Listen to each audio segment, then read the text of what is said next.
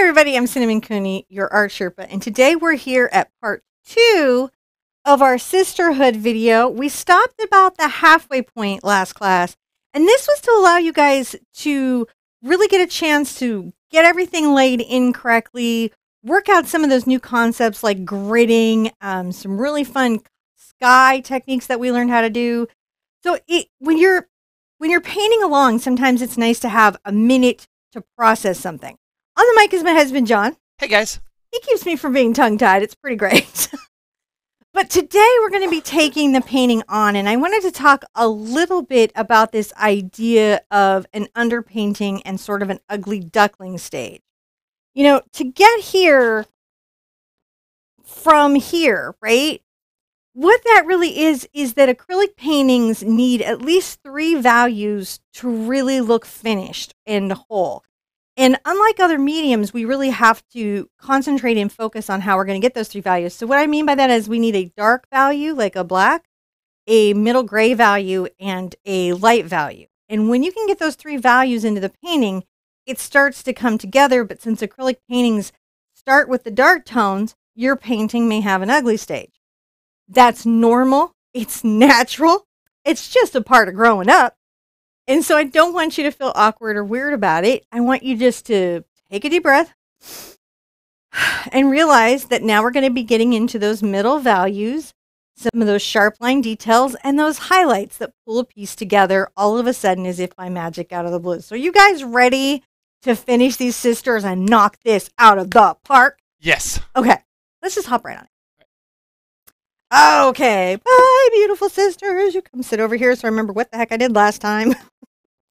So we left our last class in this space. We removed our grid. We had our girls basically blocked in.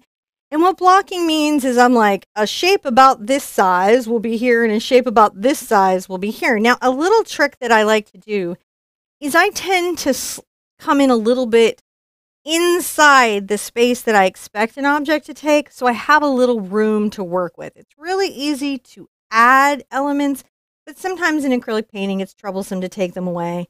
So by giving myself that space and working that out, I really have the ability to just add where I need to and not struggle too much. So hopefully you're having that as well. But remember, as long as acrylic paint is dry, you can just paint over it. Let's look at the materials we have out. We have pretty much the same as last time, and we're going to be using the same brushes. I had all of the materials I use listed at the beginning. And if you go to the description below, you're going to see a link to the website. There's a step-by-step there. That's a picture step-by-step. There's gridding information. There's extra help so you can really succeed at this painting. I have Mars Black, Phthalo Green, Ultramarine Blue, Phthalo Blue, Cad Yellow Medium, Quinacridone Magenta, Alizarin Crimson. I have Yellow Ochre, Burnt Sienna, Titanium White, and Zinc White. Now, I realize between these 2 colors, it may seem crazy to you that I can tell the difference. But I promise you, if you've been painting a little while, eventually you'll start to see how there's a red tone to ultramarine and a green tone to phthalo blue. Same between the 2 whites. It actually does get easier. If you're struggling to tell the difference, it is okay to label. There's nothing wrong with that because it takes a little while to learn it. I'm going to start out kind of working again on my little background flowers for a minute just to jump back into the painting. Sometimes it's nice to get into something with those little soft elements to get warmed up. It's like warming up before an aerobics class, but without the sweating and the misery and the crying. All right, I'm going to dip my number 6 Cambridge in some water, dragging off the extra. I'm going to get a little of my zinc. I'm going to add just a smidge of my ultramarine blue to it at this stage, and I'm going to hit another little layer here. The wonderful thing about zinc over titanium is very transparent. Landscape painters will often talk about how they love that transparency because when you play it against titanium white, you can get some amazing dramatic effects that are very similar to nature. Now you're going to notice that I'm making like little kind of random brush strokes. Can you see how they just wiggle around? I'm trying to break up patterns here so that things appear more natural to my eye. I mean, this is an illusion after all, but there's little things that we can do. Little bit of ultramarine blue to make sure that our paintings have that slightly more natural feel. Actually is fun for me, strangely enough. We're going to be doing this all the way through across here, this next layer. John, if we have any questions or anything to say to anyone, we can do that probably as we come through here and we just do our little wiggling stroke. Yeah, I will check that out. I was just over here making sure our cameras are all lined up. That's always good. It helps if the cameras are lined up. I know that our gnomes were a little slow today, but they got out. Looks like everyone's getting the gnomes right now. Gnomes always escape. Just so that everyone knows, we call the notifications that we send out through SMS gnomifications. And SMS means texting. Text messages. So just in case, because that could be something you wouldn't know. Yeah, no, I totally get it. That's why we're like trying to explain. Universal knowledge, right? Yeah. So if you're in the United States and you'd like to get a text message delivered by a gnome, go to our website. You can check out how to get that. There's a link. There's a little information there, and that number changes periodically. So we like to refer you to the website to go get that. But there's information there how to sign up for the text notification. That's always a good thing to be able to do. Know when there's going to be a live. That's going to be super important this April. Oh, yes. I'm just looking forward to that so much. Now, there were lots of questions that are carrying over from yesterday about the whites that you can use here. Yes. So, milky white, is that the same as zinc white? I would have to look at a particular pigment-based database that's for universities and stuff to see. I don't know that one right off the top of my head. So, but what you're looking for, without seeing your product and checking if it's one of the vanity names for zinc white or titanium white or bone white or china white or lead white, because it could be any of those. There's many, many, many whites. What I'm going to say you're looking for is a transparent white that doesn't tint or functionally change the color of your paint. So how to test that is mix it into your cadmium red. If it makes a crazy little orange color, it's too tinting. But if it just lightens the cadmium red but leaves it its basic color, it's perfect. You know what I forgot this time? What'd you forget? Towel. Oh. Something. That's always something, right? Always, you know you're here. Look, I got one right here. Right. Oh, fantastic. So this is something to look at. Like, anytime you see an artist doing something, what you're looking for is the effect of the product, right? And oftentimes, acrylic paint makers in general, they'll have lots of really fun names for their products, and they can be completely unrelated almost to what the product does. I often like to say tar gel is nothing like tar. I don't know why it was called tar gel. I think it's been renamed. But it was just a long rheology gel that did strings. It was very thick. It was tarry, kind of like. Yeah, but it's supposed to do a string effect. Well, yeah, it was a whole thing. So sometimes it's obscure, and it's good to know that so you can be prepared for that. I'm going to move the pink down here a little bit around the hands. I'm going to basically just get my titanium white and my quinacridone together. And I'm going to come down here. I want the sky to come down a bit. See what I'm doing? Yeah. I might pull it up into the hair, but I definitely want the sky to come down a bit into the flowers here because it's going to give nice contrast between the hands. It's something I did before, and you can always do that. You can always come through, and any color you have, you can always put back into some little element of your sky. See how I'm just making sure it feels integrated? Yeah. Yeah, you can always do that. You can always come back and play with your yellows. You can always find little highlights in your sky. You're never, ever stuck. Now, the next thing that I'm going to do is I'm going to get a little smidge. Oh, my goodness, such a smidge of my yellow. And the yellow is very tinting. The cad yellow is very tinting. So it's really hard for me to get just the small amount that I need. I'm going to come here and in the center, because we have the light here, I'm going to go ahead and take advantage of that story and warm up or light the space between the girls with this yellow and zinc white, making little dashing soft strokes. I'm not pressing hard. I'm taking advantage of the Cambridge, which is a very scruffy little brush. It's so weird. I had no idea I loved scruffy little brushes until this last year and a half when I discovered that that this is really one of my favorite tools on the planet. Just in general. Mm. You're always learning new things about yourself in relationship to your art. You can put a little bit over here if you want and kind of imply that this is pulled in around the girls. Fun, fun, fun. Another fun thing you can do is you can take a little of your ochre, boom, boom, boom, get a smidge of your green, and you're going to make this sort of bright, bright green. It needs to be green enough that you notice that it's green, and let's put in some little bits of green here and there. Kind of like making sure that these are going to pop through, right? Little bits of green here and there. Never hurts to have a little green. It's not easy being green.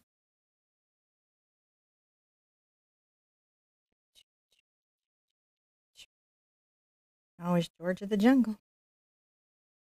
And we're going to come back with some more white. But this is going to get this nice, soft, out of focus background in, which is one of the wonderful things about this piece. Where I'm coming to the outer edge, I might darken the green with a little burnt sienna. Look how I bring that over there. I'll just make sure that there's some of this sort of peeking through.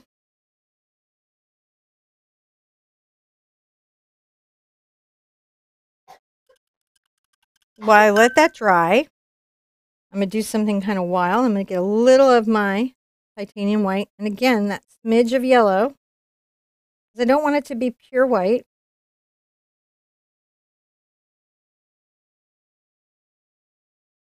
And you'll notice that when you add the titanium to this space, it just creates this more focused edge. When these two play against each other, it is pretty magical. And this is a good space to learn about how those two paints interact. Isn't it? Yeah.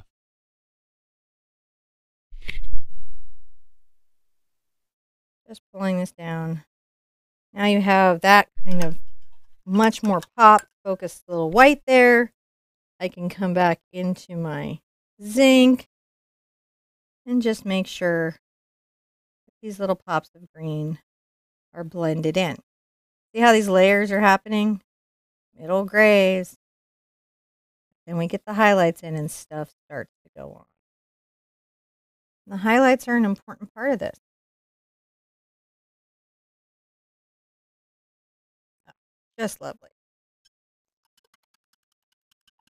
Now, I'm going to have some fun, and I'm going to put in some value work on our girl on the right. I'm going to take a little bit of my black, and I'm going to work it into my yellow ochre. And this is going to be a deep dark shadow color. Plan, so I'm still working with you guys. We're going to make kind of like a little V here. So when we're painting hair, a little darker, we actually don't paint each individual hair necessarily. Very often what we paint is shape and shadow. So it's very important to get the shadow and the values of your hair, the darker values worked out, so that when you go to add the highlights and the middle tones, it'll be like the hair gets revealed out of the blue. It's so fun. And you can just look at the painting and look at the reference and be like, where do I have some dark colors? Where can there be some space for that? And then here at the back of the head, we definitely want to make sure that we have put this little shadow in. I'm going to pull this out where the hair is going to come over. Now, I'm going to take my yellow ochre and a lot less of the black. It's still in there. I'm going to start giving my middle tones some space and pulling in some of those shapes. Not too detailed because I've still got to do her jeans and stuff, but this is just a nice stage. We're not doing the highlights yet. We're just starting to grab those middle values and those shadows. But already I imagine you can see that it makes a huge difference. Doesn't it? Oh, yeah. Then we'll come up here.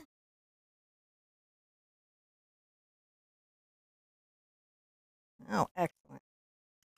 Getting that going is so much fun. Now, I like to do, I'm going to do on the jacket, I'm going to do a little bit of the black. And I'm going to do my white here.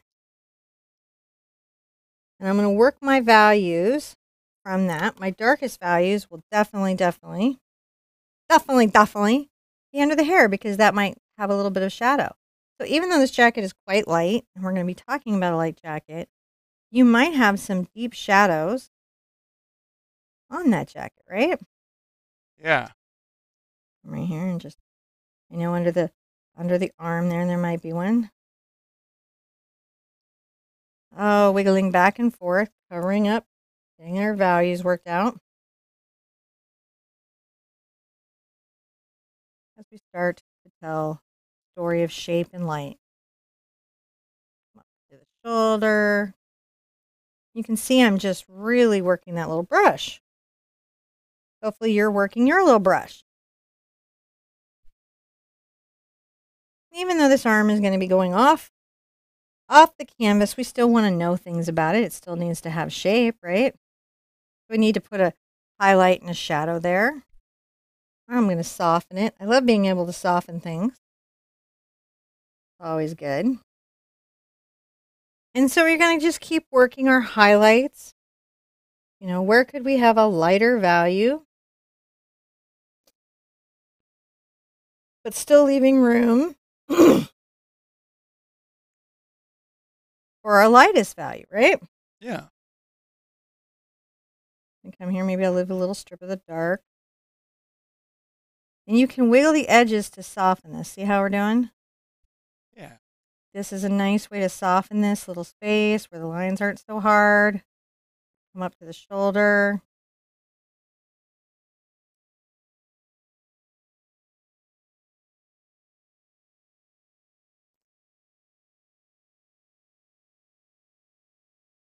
I always like to mess with the wrinkles and elements of shirts. Fabric is interesting to paint.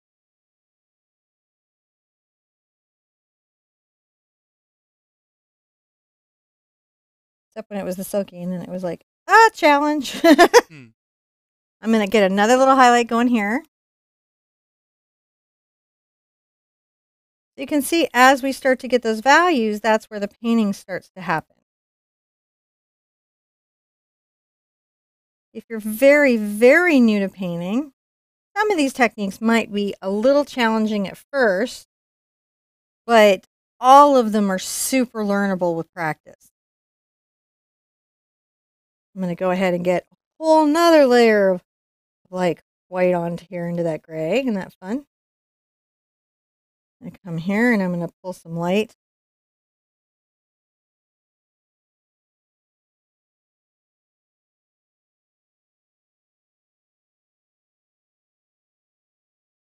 Right to there. Let's get some up here on the shoulder.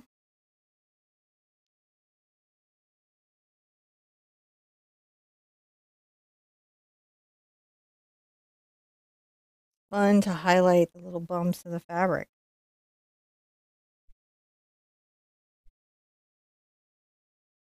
There we go. So how do you keep your palette so moist all the time? I don't. It's a struggle. Oh yeah? Yeah, I can use a mister. I don't have one out now. One of my techniques will be to get a mister. I'm getting my pure white. And try to mist it to keep the paint from drying out. You can put humidifiers next to it to try to keep it going. You can use a wet palette.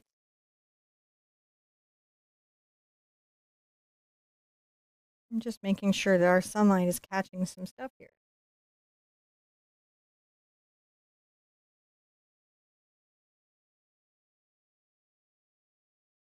There we go. when I get into my gray, grab some of my zinc. Just want to make sure. One trick is you can put a little of your ultramarine into that. It kind of blues it. Make sure that things are soft back here. See how we're doing? Just softly blending. We're still seeing those little value transitions. If you lose any, you can always put them back. Easy peasy to do. Now, while that's having a little rest, we're going to come in and we're going to work the shirt, which is basically our blue, a little bit of black, and our white. Let's come here and go under the jacket with this dark value a little bit. Bring this out here. I think it's fun to wiggle the shirt a bit.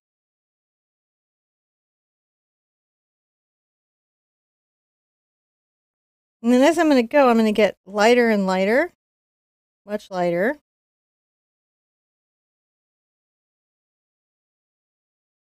Just working my little fabric.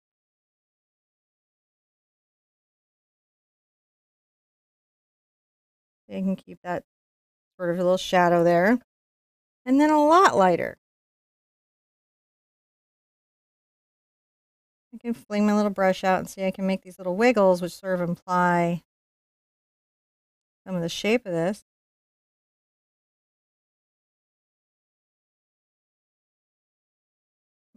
Highlight. A little highlight on the shirt.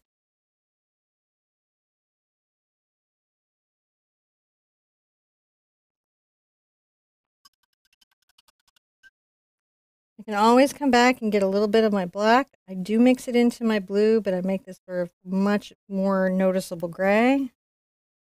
You can add some wrinkles into the shirt, see, with the shadow.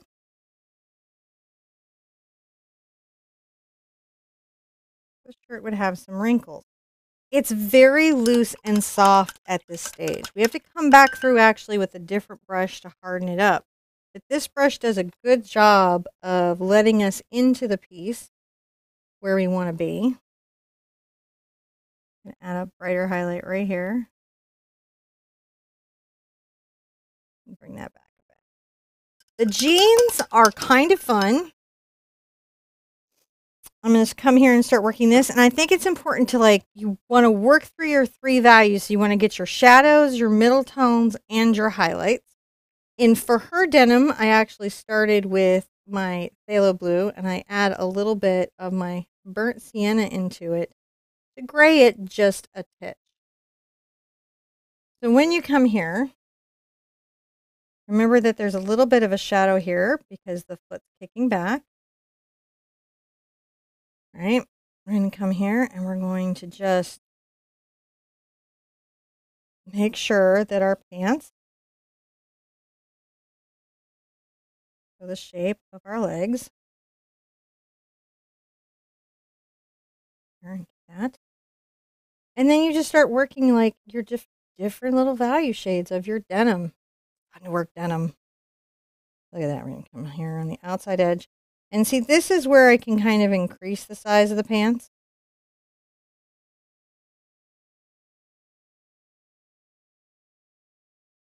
Come across here and highlight this. Get a nice little highlight going there. And you can see I'm just very lightly, look how lightly I'm working this brush and letting the pigment just sort of softly come off onto the canvas.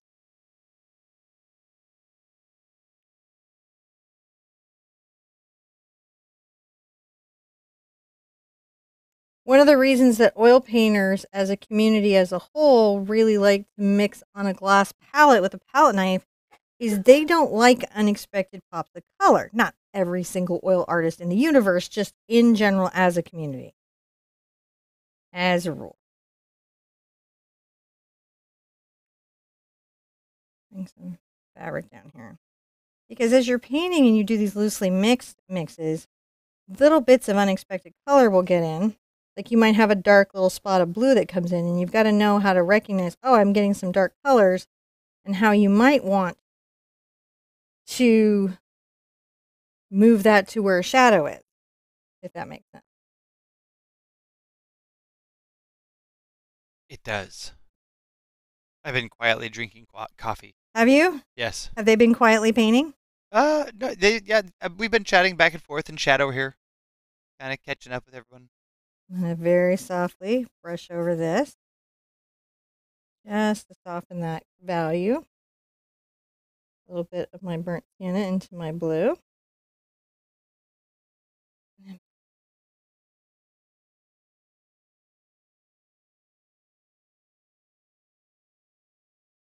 It's always just fun to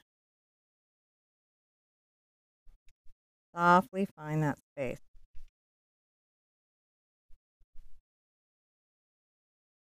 You're going to have to like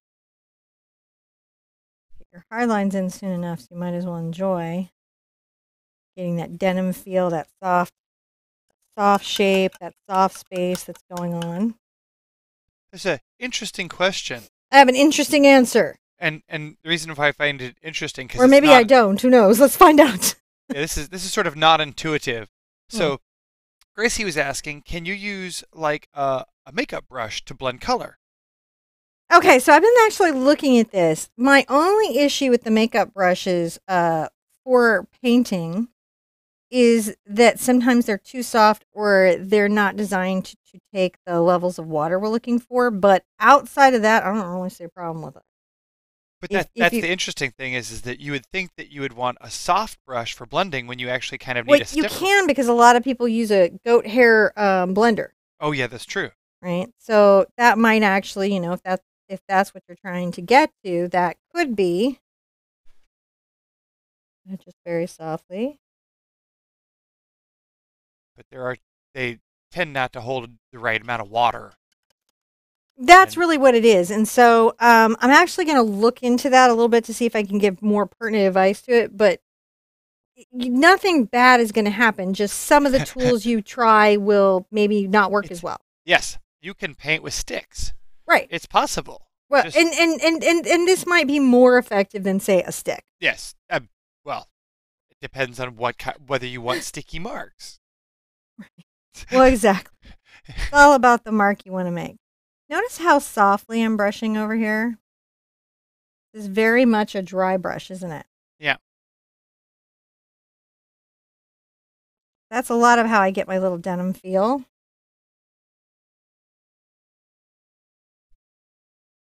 Just making sure that I've got this soft. And this could be challenging. This might be the harder part of this for you, right? And if it is, what I would say to you, painter that you are out there in the world, practice the technique. There's nothing out there in art and a technique that you cannot learn if you just put a little time practicing into it. Amazing what you can pick up. But it can be real challenging on the canvas to do something new, not be sure how it's going to work out, and then feel like, oh, I'm just totally failing, when really you just need to give yourself a little extra time.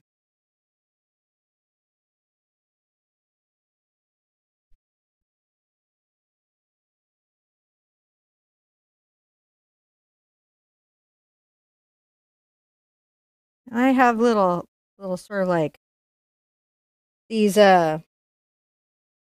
more hard lines that happen here, but I like to get a bunch of stuff done before I start that.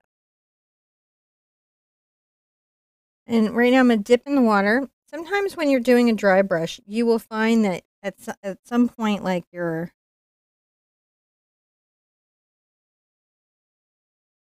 brush stops working as a brush. And you start going, clean what's it up happening and then here? I just light that up a bit.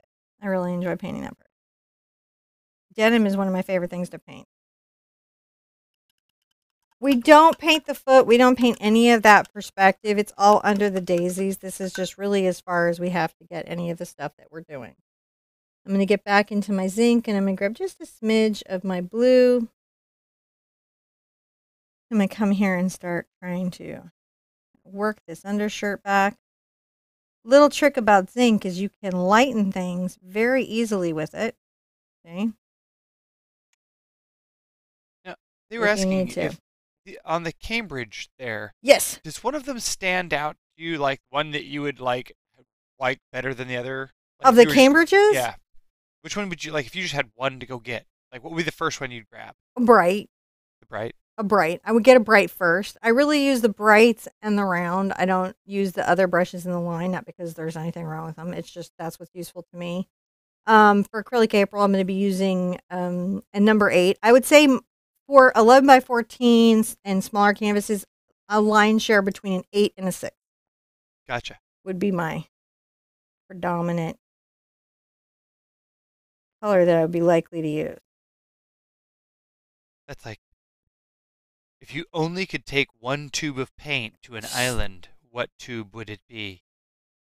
Hawaiian gold gesso. I don't know. I was going to be the one that has a cell phone in it.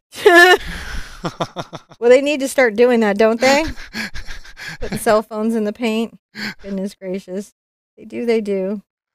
Why are we being trapped on a desert island with just one tube of paint? Was I my first don't question. know. You came up with a game. I have no idea why this is a game. It was a game that was posed to me. Oh, okay. I was just like, I don't want to go to this island. I want to go to the island that like leaves me a bunch of paint. I want to be left on the How about island. Hawaii? They have art stores. Yeah. Can they leave me on the island with the island art store? Yeah, It's magically populated with newest, with all the latest supplies art. that I need. Yeah, come on, dudes. That's the one we're gonna. I'm gonna rinse out here and let's pop a little highlight on our shirt. We're gonna get her just white. Let's come right here on the outside edge and hit a little highlight. Maybe one right here on that wrinkle of the shirt. There we go. So fun to me. Okay.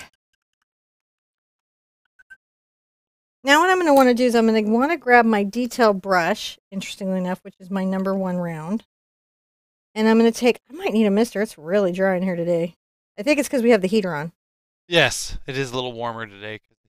I'm taking my burnt sienna to my phthalo blue. Now, yes, using a palette knife there to mix that color, much easier than messing around with a teeny tiny little brush. But why do that? I'm going to come right here and make a little line across. I'm going to talk somewhat about that little belt loop. Oh, the denim part. Yeah, a little bit of stitching, right? A little bit of stitching we're going to talk about. A little bit of stitching. Talk about a little pocket. Sometimes jeans have pockets, don't they? Little pocket suggestion. Wrinkles in the pants. I don't know. When I was like 10, none of my jeans had pockets left. Well, that was an aggressive wrinkle in the pants. So what I'm going to do is I'm going to take my Cambridge and kind of rock that back a bit. That's just really aggressive wrinkle. These are some wrinkly jeans. It's just, yeah, it was a little more aggressive than I meant it to be. They need to be self-de-wrinkling jeans because kids wear them.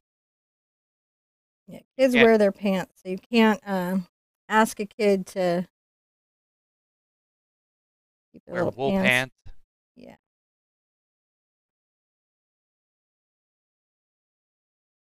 All the Boy Scouts just said, but I like wool socks. Well, I'm sure they do.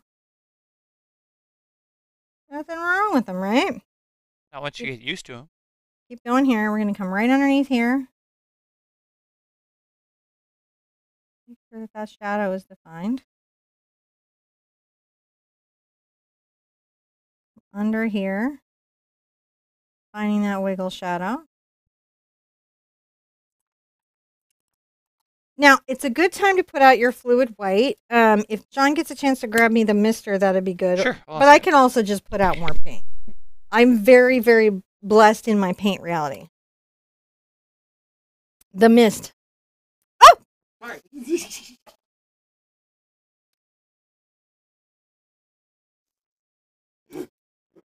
I'll get them later. Honey bunny. So, in case you didn't notice, we're live. Coffee. You know, spider Sometimes episode. spiders attack us. Sometimes my husband squirts me in the face. I'm going to grab some of my denim color and add a lot of white to it. I didn't think you were that close to the. It's okay. Maybe you were saying you need to wake up now, girl. Wake up! Wake up! I'm going to add a highlight to the top of some of these little shadow lines. It's kind of like an off blue inside my pockets, maybe. Ooh, speaking of islands with art stores, Jeannie from Maui is saying hello. Do they have a good art store? I bet they do. Well, they have art store and good weather on island, so I mean, what else do you... I don't know. I'm so jealous. Maui, Tahiti, it's a magical place, as Agent Coulson would say. So this is like kind of a light blue that you're getting.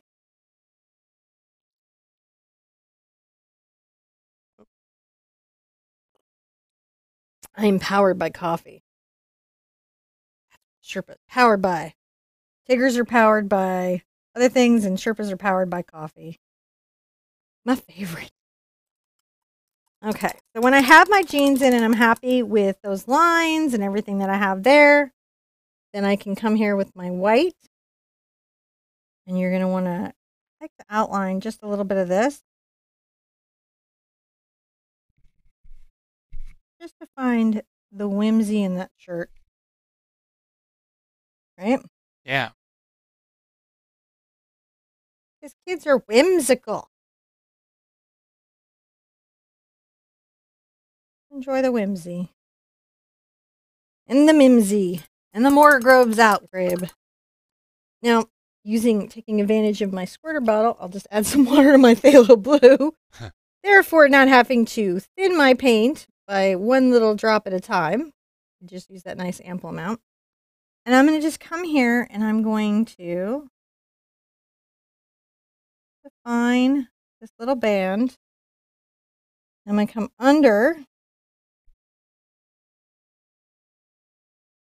Talk a little bit about that shadow. And then let's make little patterns. See these? These little flowers. Little dashes. Do every one. You can do every one if you want to. If you would like to paint every little bit of flower, guess what? In art, you can. You're painting. Go for it. You can do whatever you'd like to do to enjoy your result. And you should. Because at the end of the day, the purpose of the painting is about your experience through the process. Why were you using fluid white? Because it really helps the flow off my brush. Really, really does. You can thin your heavy body white down. See if you can get a nice little flow, and sometimes you can. But I love the pigment load of the fluid paints because they're really, really, really loaded. And they're so rich, but yet flow off my brush. So if I thin a heavy body paint down, I don't really quite have the pigment that I get from the fluid paint. Art companies actually really don't innovate that much.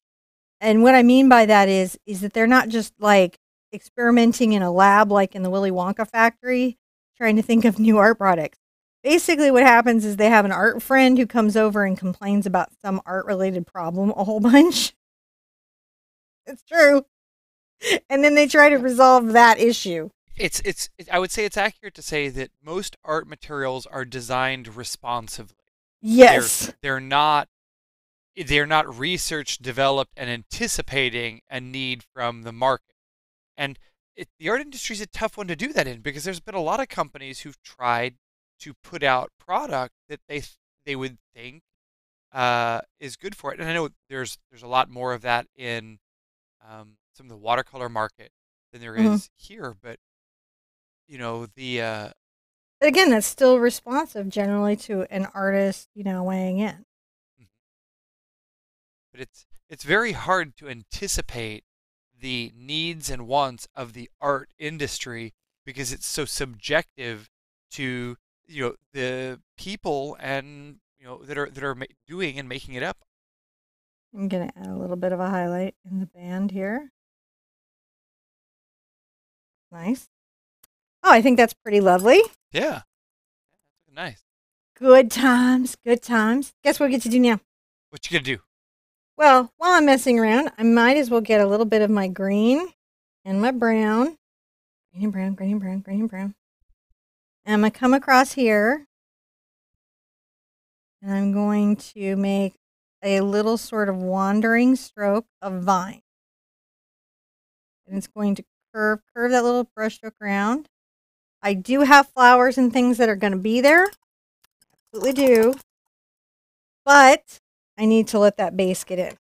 I'm going to size down on my brush, which is why you have a number 2 Cambridge listed, because you can see that's going to give me lots and lots of room within the hair. I'm going to change out my water to clean water at this stage. You have multiple waters. Yes, I have multiple waters.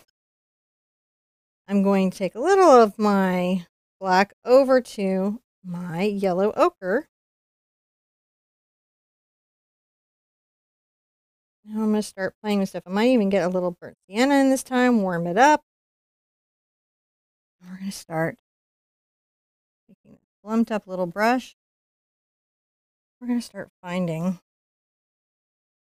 little spaces in the hair to work with.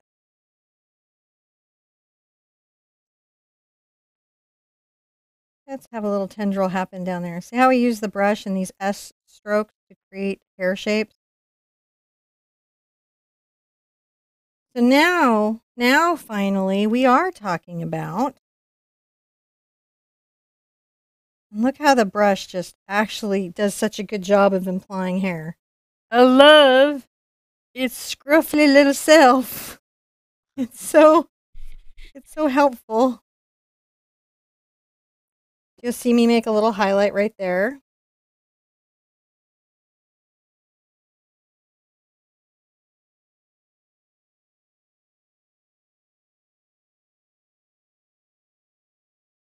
Leaving the shadows underneath. A little bit of black to gray it.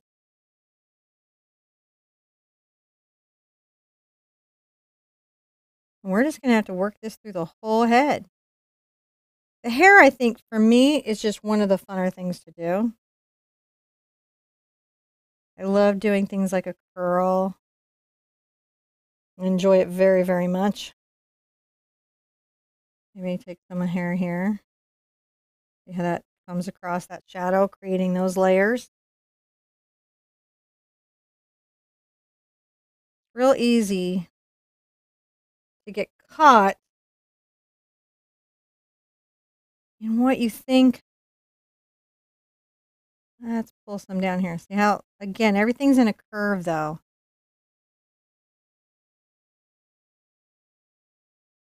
I'm going to rinse out often so that my brush doesn't glob up too much. I'll pull out the yellow ochre and I'll get a little of the black in there. This is really kind of our quick way to get into a sort of an ash blonde. Let's come up here and make a little highlight on this hair.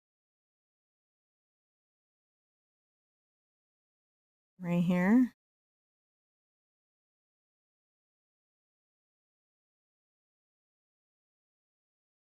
Here, maybe coming like that through here. Lovely.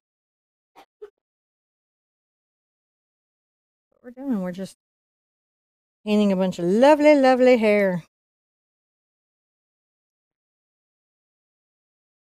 When I have that, I'm going to rinse out often again because the paint is drying on my brush. It's my palette because the paint is drying on my palette. Again, smidge of black. What you're really doing is you're just graying the ochre. You don't want it to be super dark. You just do want to gray it. And I'm going to get a little of my zinc. And we like zinc because it lightens without changing the hue. Now I'm going to start coming here to this little highlight. You like the little highlight? I do. put one right here. Coming around here. This is even going to imply like a little part. It's sort of fun. If you lose any of your shadow that you need to put back, it's real easy to put back on the crown. Don't get panicky. Just get calm and focus. Highlight there. Highlight some hair here.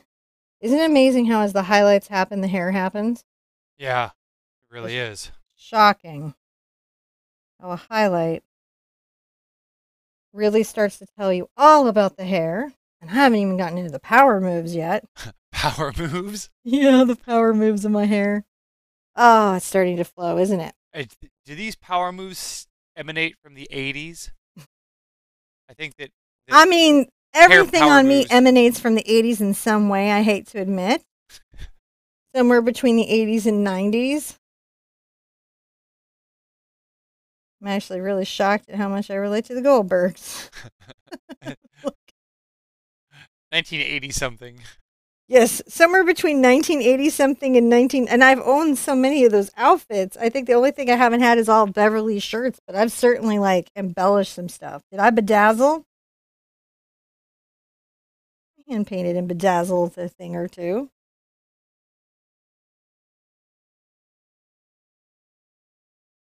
There we go. Nothing in our home was safe from being rhinestoned. Yeah? Yeah. Your home was like, it will be done. All right. Getting my little dark value back because like I need a little bit here, and I'll just. I think there was nothing in my kitchen that wasn't toll paint. Really? Yeah. I seem to remember a lot of cherubs in your house. Yeah, it was all that, the little, you make the little floweries and the little, there were a lot of cherubs, but most of like the kitchen stuff she had done all herself. Your mom's super, super creative. She's like, I'm gonna bake this bread in a terracotta pot. It'd be like a muffin, but a flower. That's right. You're like, never really how to relate to it. It's like, it looks yummy, but it's in a terracotta pot. That's too pretty to eat. Those people. That's okay. Because during that time that she was those people making food that was too pretty to eat, I glittered everything and all my mail. That was me, and that was terrible. I know. So I've added a little bit of my cad yellow to my yellow ochre, and I'm going to get into my white here. I'm going to start making my super, super blonde highlight.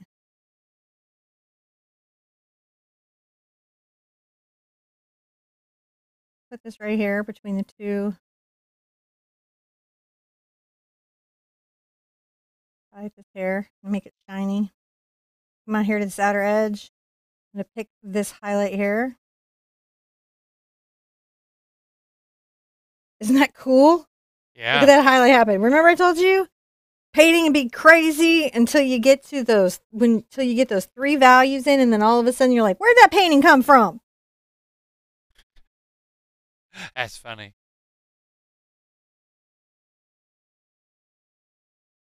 You can see that by adding the little highlights sequentially, I've twisted the hair. And that can be an overwhelming thing. Like, how do I twist the hair? How do I do those curls? Inquiring Sherpettes want to know. Yellow ochre. The only thing is avoid it from going too cad. What? Don't let it get too cad yellow to look like she got in the pool. I thought you said plaid. I was like, are we going to hit a hyperspace speed or something? I mean, that could happen, but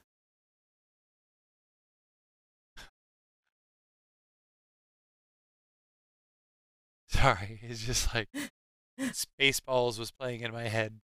When is Spaceballs not playing in our heads, right? It's function of pop culture indoctrination. Love Spaceballs. Who doesn't love the Spaceballs? So, what do I have now?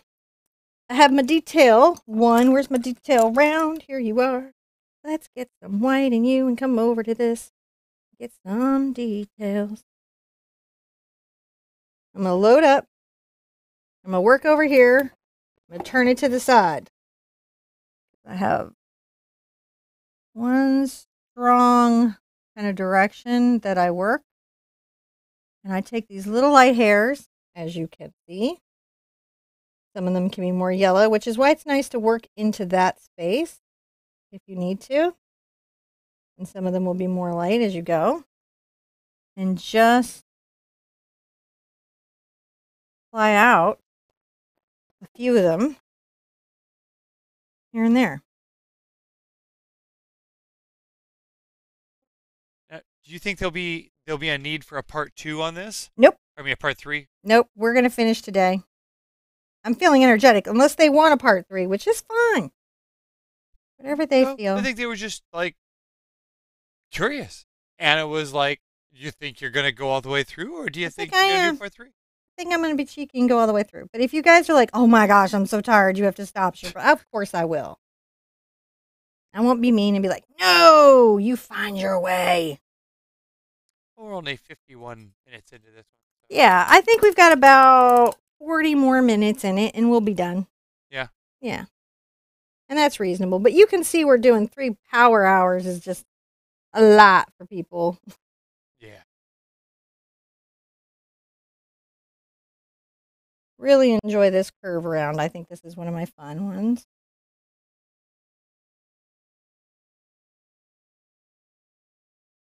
Yeah, we do. Enjoy it. Play with it. We don't paint every little hair, but we paint some of the little hair.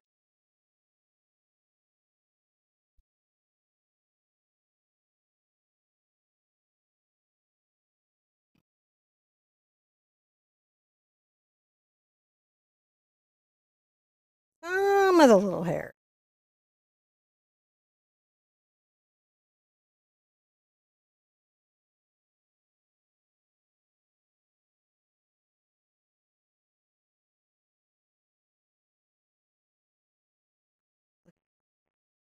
She's spectacular, isn't she? Yeah, I like how that shirt turned out. It's really sharp. Just fun to do this. And when you hit those highlights and when you play with that space, you're going to find, you can even do it here if you want to. You can pull out a little hair here. Just enjoy. Now, once I have that in, I get to the fun part. So the first part of the fun part is I'm going to take a little of my cad and my yellow ochre. And I'm going to just get some little spots.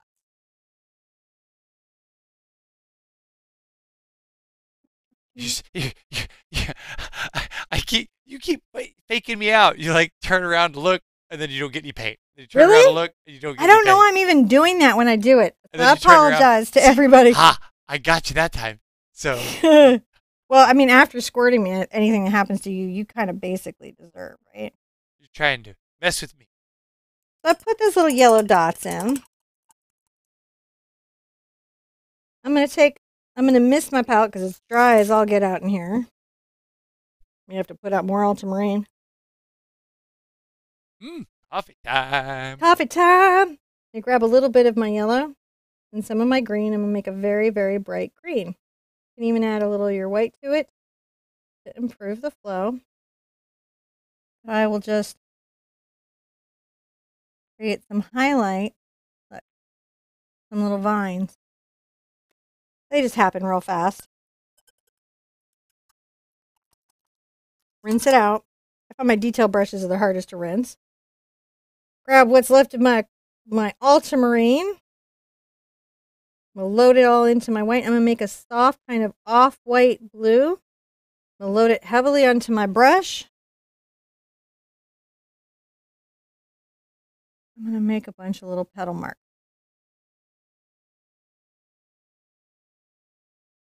These are not my final petal. What this is these are going to be the little shadows that pop my final petal. Like, these are like the little petals that would be here underneath, all shadowy. Creates a nice, like, 3-dimensionality. really makes these little headbands feel super like full and well addressed.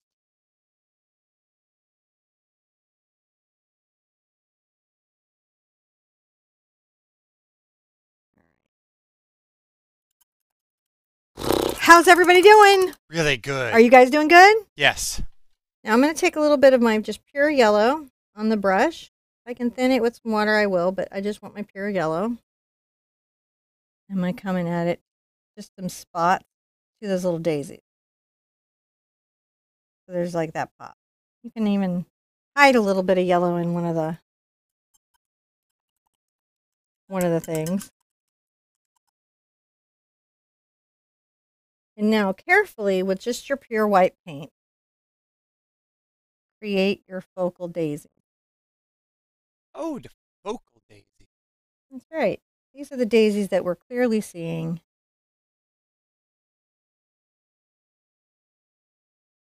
Not every daisy, not every petal. And now you can see, especially as you're painting this, how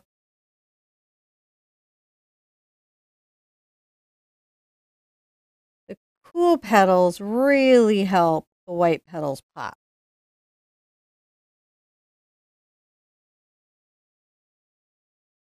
Look at that. Little daisies on her head. This one is facing down, so the petals will be right there. Sometimes they face down. Cheeky little daisies. Shortened.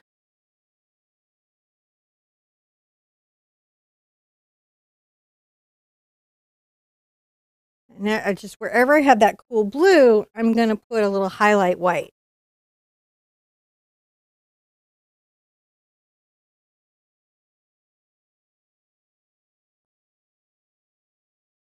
All right.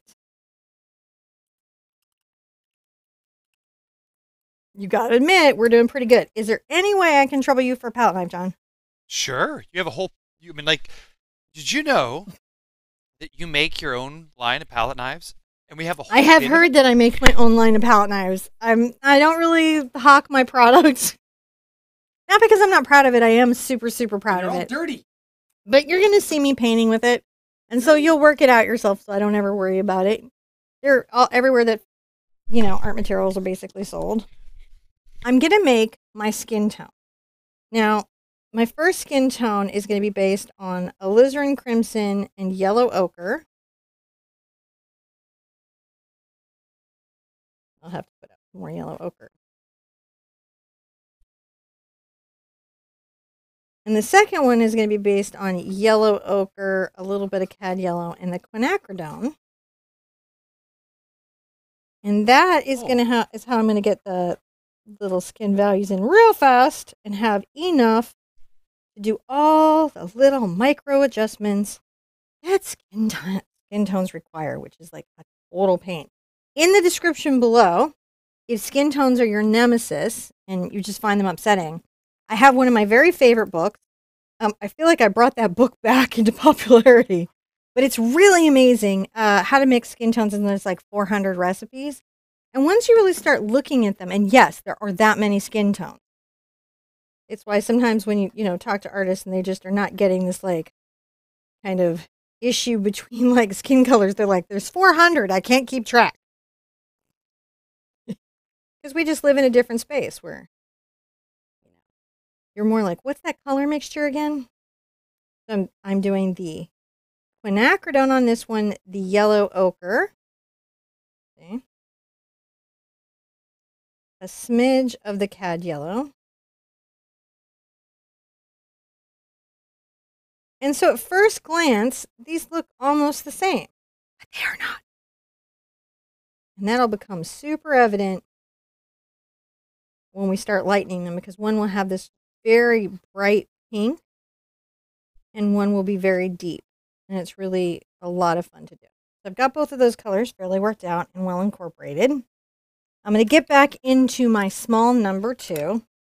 And I'm going to start working this out here on her shoulder. Now, I started with some very dark skin values yesterday. And I do want to have a deeper skin tone on her.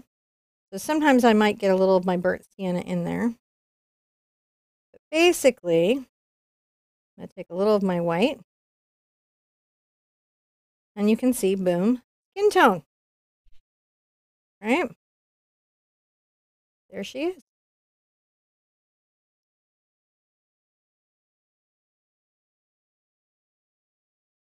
So there's this. This is going to be a highlight. I get the shadows, believe it or not, by adding ultramarine blue to her base mix.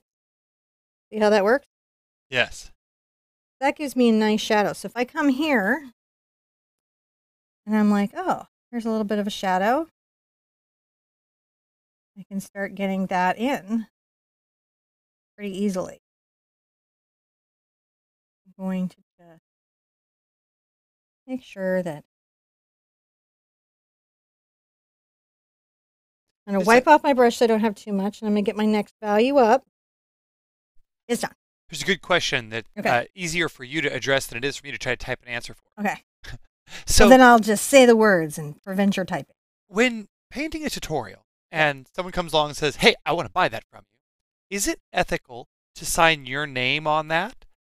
Okay, so here's the deal. Because what you're actually technically doing here on a lesson is you're doing your reproduction. And as a teacher, I have some use policy that you can read in the description below that actually does allow you to sell in very specific ways. So definitely check the use policy because you wouldn't want to sell in one of those non-specific ways. And here's what it is. I am perfectly fine with you signing your name on it, right? Here, when it becomes an issue is when you paint somebody famous. If you sign their name, that's forgery, and that's a crime. When you sign your name and you're just honest and you say, hey, this is a replica of a painting or this is a tutorial, you are absolutely ethically clear and legally clear in your art space as long as the artist use policy allows you to sell the tutorials. We have a friend, Daniel Elliott, and he does not allow people to sell his tutorials. And that's because each of his works is a fine art creation that he's not trying to teach people how to do his fine art. He's showing you a technique. Right. And he's a working fine artist. Yeah. So it's a little different with him than me as an art teacher. And you as an art teacher, yeah. And I'm sometimes, I'm a little unique. You can see I'm just lightning here. See how we go?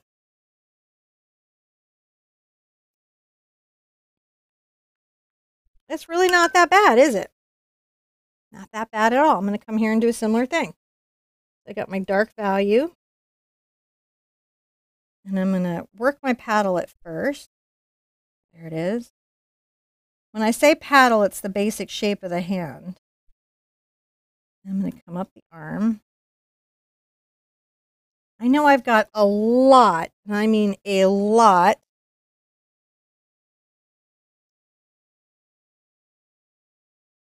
of hair coming down that's going to cover this, but I do want to make sure that it is covering it by going over.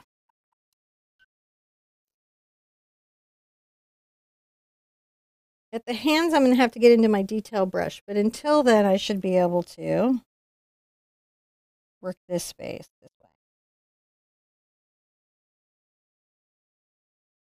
So yeah, just don't, you don't want to commit any kind of a crime. Don't commit a crime. Don't do it.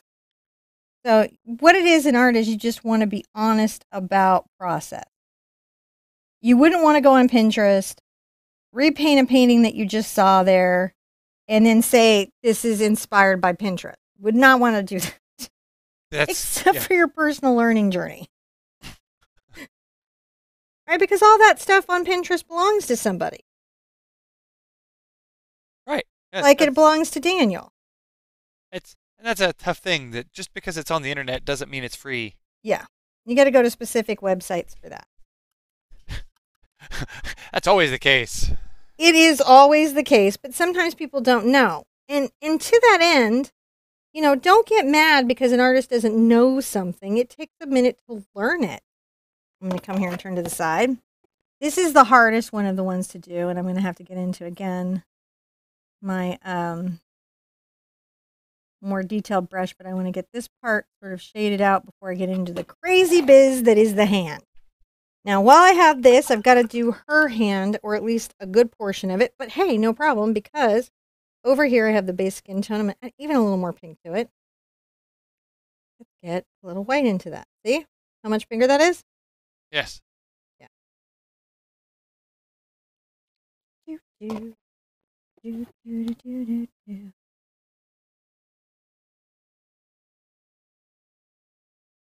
There's a bunch of little highlights and things that happen over in the hand. That being said, I'm going to get my ultramarine.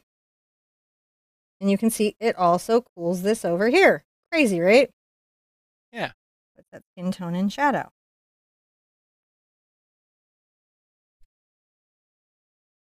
Here.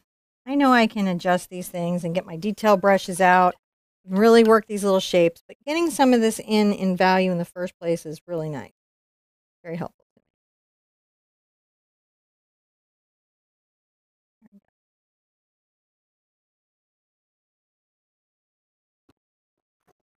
And already you're seeing that this has got some nice value. Now the next thing that I'll do is I'm going to get into my number 2 bright, and I'm going to use my number 1 round. Because what I can do is I can come in and very easily with my number 2 bright, work out some important value transitions that I need to have. And add fluidity, and also it helps to put on my now dropped vision enhancers, which I just totally undermined by smearing them. Oh, that would not enhance much vision, would it? Oh, they're your vision in the smudgers. I'm going to come here and I'm going to make sure that I make a nice wrist line. Let me go over to the camera. So what I'm trying to do is make a sharp and noticeable bend.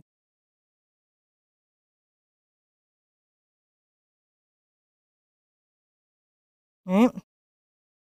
You can even take this minute and you can come up here.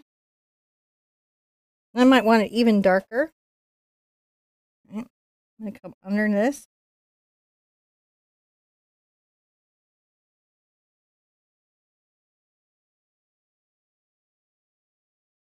Maybe under the arm. Just to make sure that I've got a nice little shadow line. And that. A little bit of shape, a little bit of thought. I work that over there. So we've got our base skin tone plus a little pink. Where I want to have the shadow, I'm going to add a little bit of the blue.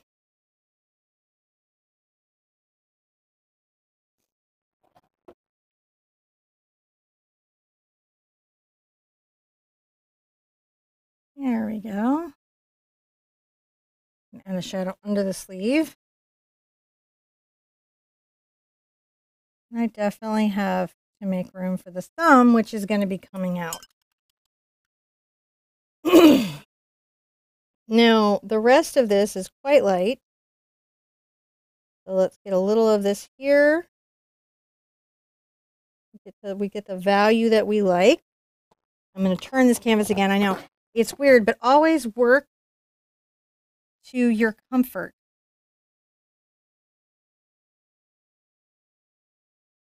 Right? You want to always work to your space that's comfortable. And I'm going to apply a little bit of this that's coming forward.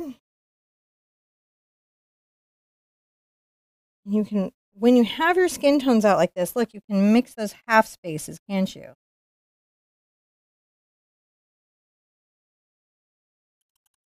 Pretty good, pretty good, pretty good. Detail brush, go! I'm going to start with my darkest shadow color. Go Sherpa detail brush. I'm going to come here, make a pin on a joint, and work the thumb.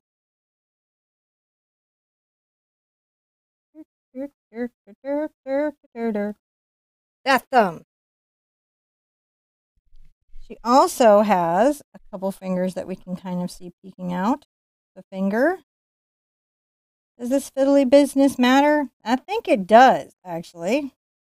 Which is why I bothered with it. You don't think it matters? It's cool. Okay. I have that there. I'm going to come into her kind of dark value that I've got. Have any of that worked out? Sure, it's thin enough to come off my... So hers has a bit of a bump right there. And it's going to come out a little bit straight past this thumb.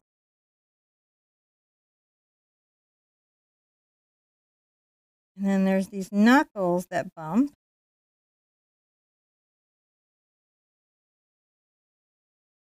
Forefinger, bump, bump, bump.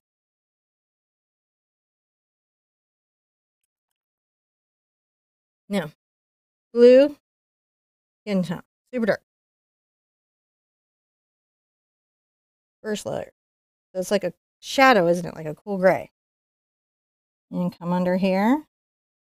And where the palm is, you imply a shadow. And I can also apply one to the finger.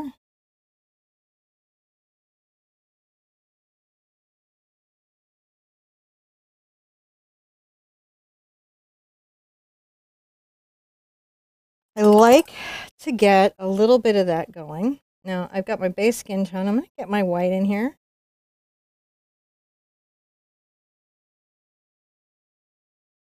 In the hands, you can always get a little extra of your red involved. It's interesting. Because hands, noses, and ears tend to have more red showing through. I can come here and, come in and maybe make a little bit of a thumb.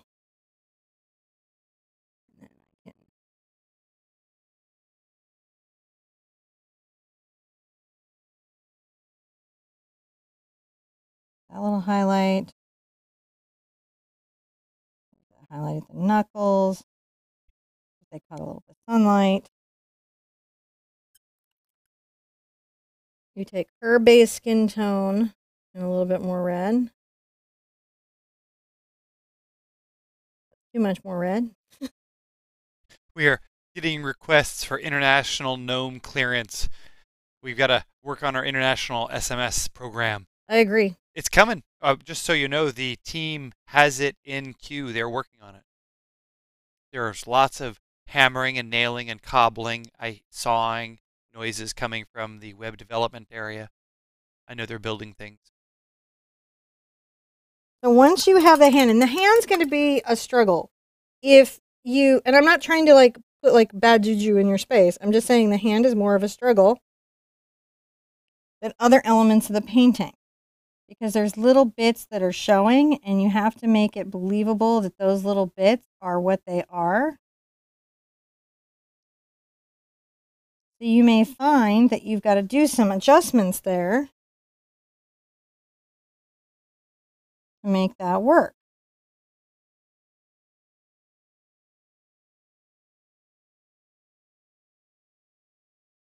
Across that wrist. I mean, it's fun for me. I'm like, little shadows. I love putting those little things everywhere. I think we've got that. We can get into our denim, guys. Denim, denim. Okay, cool. A little excited about denim.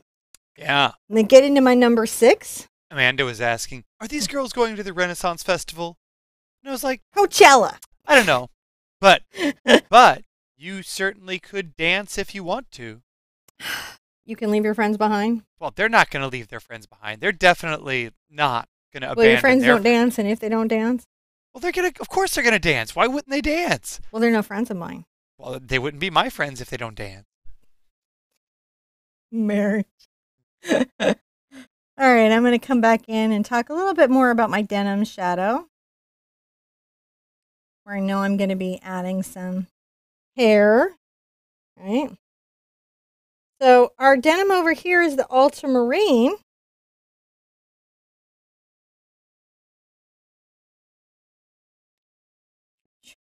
A little bit of a shadow there. That one comes in a bit. Just putting in some stuff. And definitely there's always shadow under there, right? This jacket. Now as I'm going, I'm going to add a little more blue into my mix. And then I'm going to get my white. And you can kind of see the denim colors that I was using through her denim. It wiped off. I'm going to come here into the vest.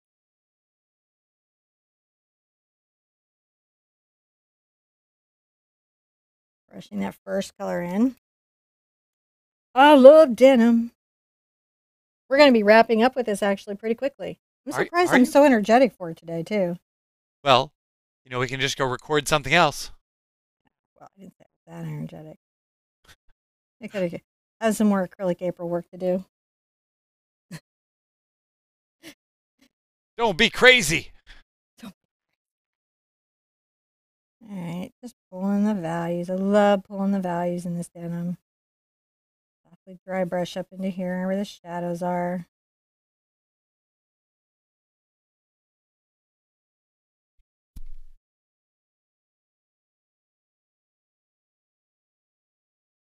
Let's really, really bring this line down.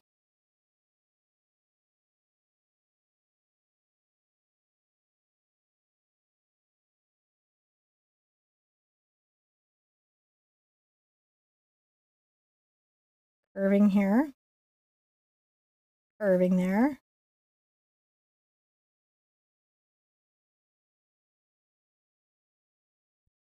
A little more blue into it.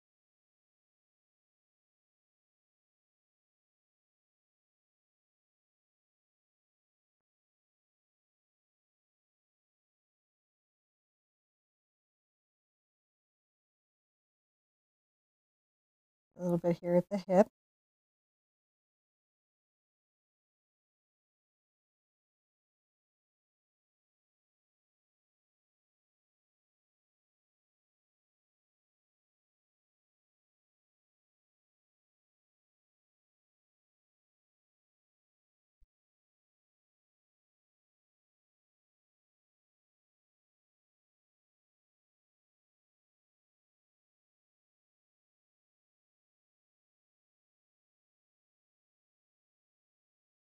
Just dry brushing.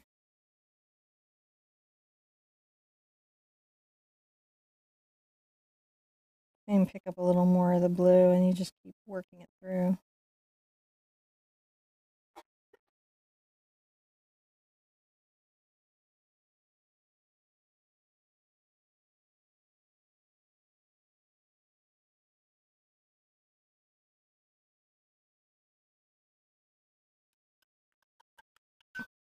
I'm going to move into my smaller little fiddly bit. Yeah? My fiddly bit. We got all quiet there. I think we hit our 18-minute lull. Have I been lolly for 18 minutes? No, I think after 18 minutes you can kind of go lull. I don't know. I think that's there's something I read somewhere that said, after 18 minutes of conversation, people get quiet. Oh, sorry, guys. I'm not supposed to be brain quiet. In spite of the complainers on YouTube, I'm actually not supposed to get quiet.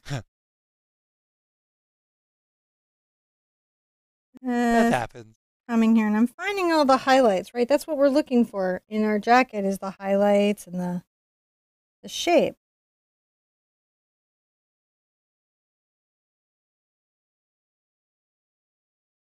Just softly brushing this brush.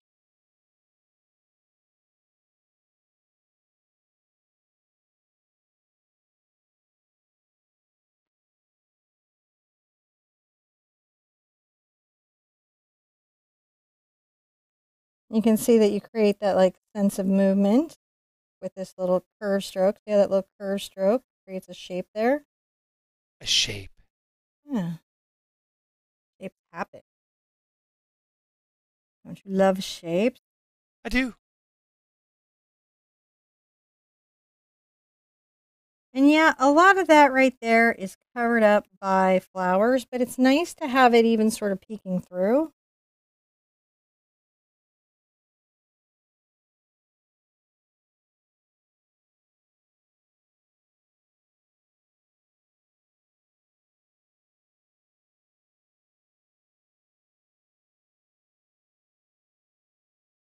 A little bit of my sienna into my mix.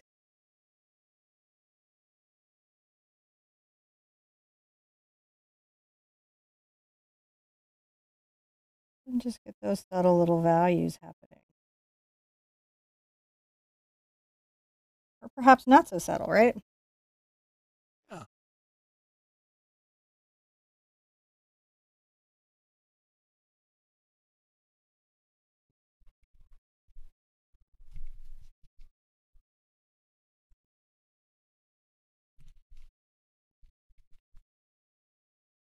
That's looking really amazing. Is it coming together? Yeah. You gotta love it when a plan comes together.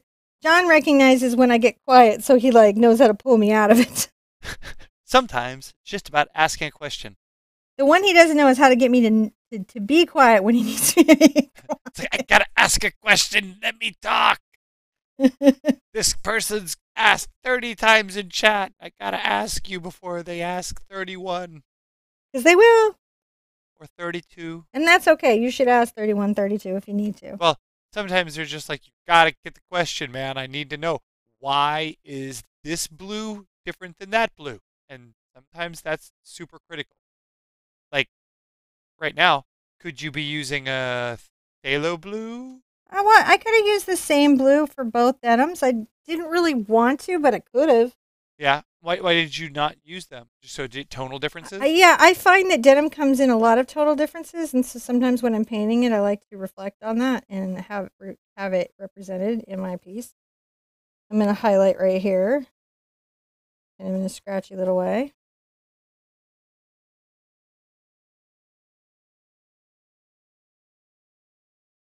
Like you do, you get scratchy with it. Getting scratchy with it. Get scratchy with it. Yeah, that's the Will Smith tribute right there. Getting scratchy with it. All the Will Smith fans can't help it. Just making sure that these things are shaded and shaped the way we want to.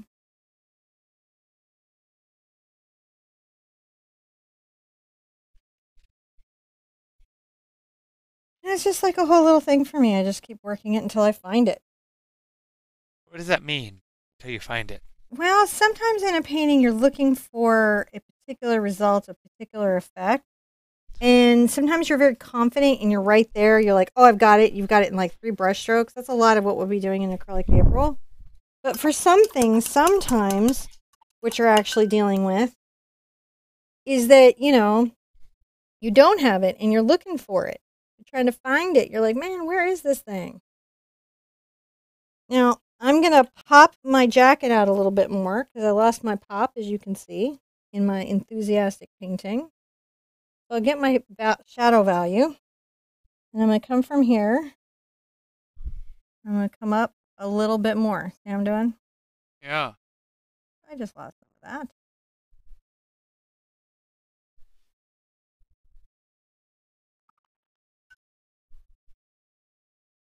Make sure that some of that is happening.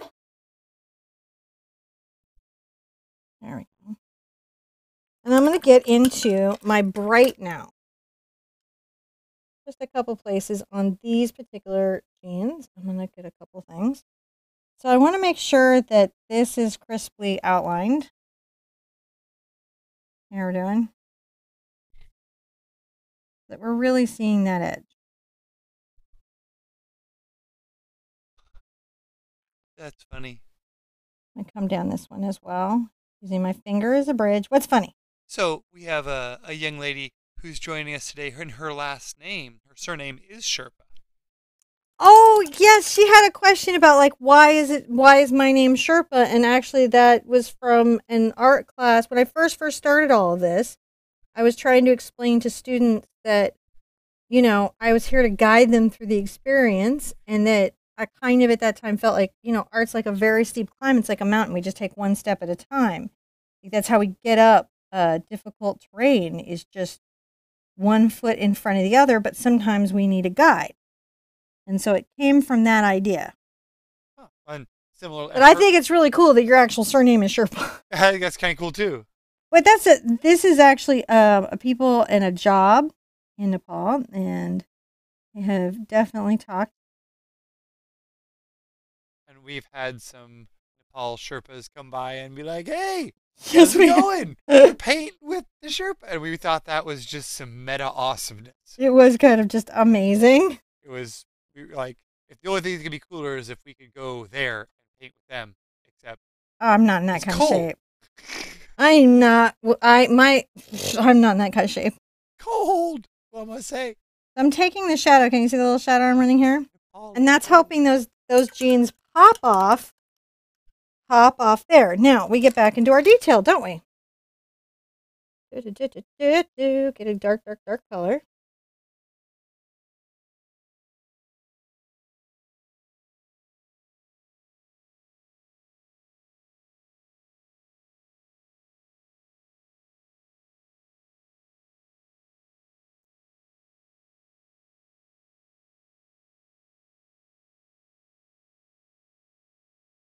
Just running little interesting bits of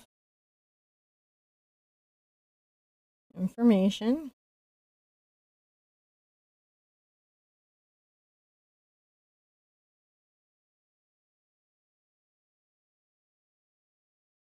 Pocket, always fun to add. Some little pockets. Contribute to stitching. A little stitching.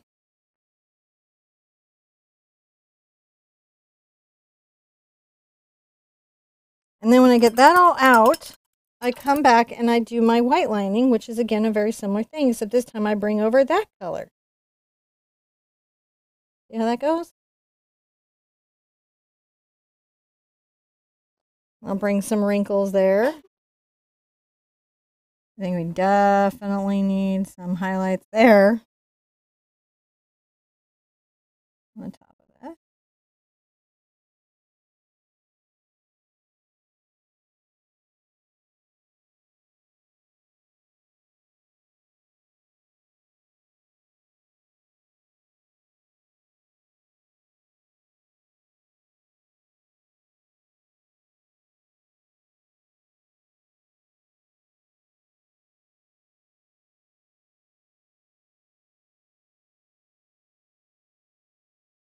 There we go. So we've got that denim kind of thought out. We can also pick up a little bit of a highlight around this and around that. Woo! While I'm here, I'm going to go ahead and just trouble myself to put in my dark green because I know what I'm doing next. Don't you guys know what I'm doing next? Let's put our little vines in. How's everybody doing? Are you feeling really good. okay? This is great. Now, even though I am powering through, if you find yourself struggling to see it, if you find yourself getting fatigued, art is actually tiring. I have a lot of experience keeping my energy up and being able to power through. I've taught 6 hours of art class in a day, like back to back to back. So there's some stamina there. But if you find yourself fatigued, put me on pause, go have a snack, watch your favorite show, and come back later. It's okay. So you don't have actually too much left here to do you? Not very much. All right. Let's get our brown out, what we got on our brown. We're going to get a little bit of our black into that, right? A bit of our black into that brown for the shadows. And it does sometimes take a couple coats of the brown because browns, yellows, all those things, they can be transparent. They can. It doesn't mean that you can't still put in those values, those shadows, those effects that you're looking to do. Oh, you know what I did? I got to fix this right here. My shadow went down too far, and I need to take it back up. So, see? Sometimes you'll see something, you'll be like, wait, what?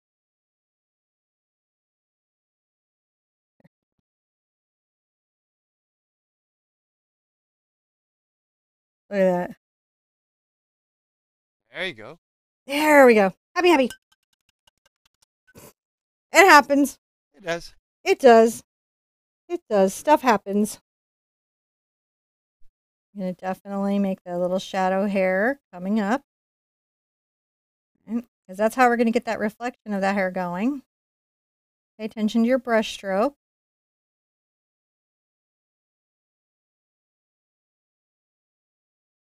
Now, we're going to come down here. I'm going to make that. Did you see that? That's a curl.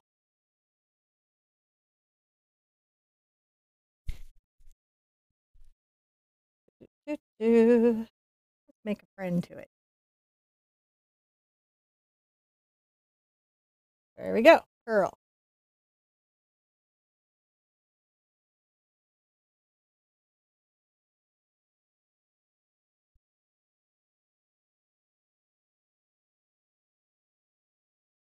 Need more black. Put that in there.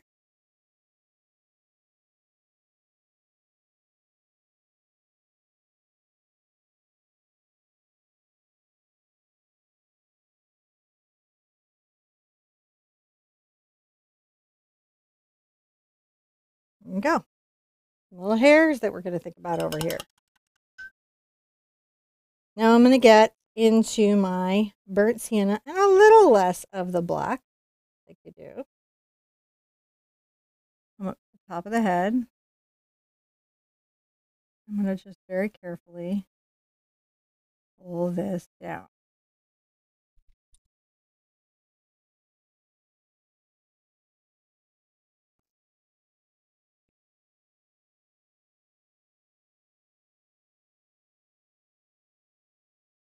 Catching little highlights just like we did before. Right?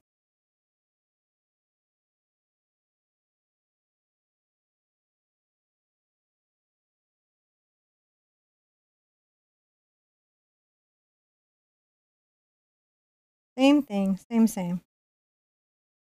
My paint is super dry.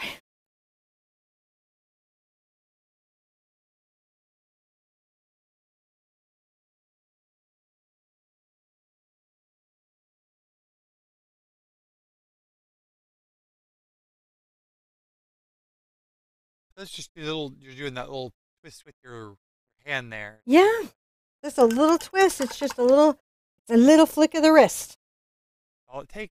Now I'm going to take a little bit of my ochre and my burnt sienna. I'm going to mix those together. I've got a bit of a highlight happening here, right? Some highlight for my hair. Come right here. Make a little highlight coming down that.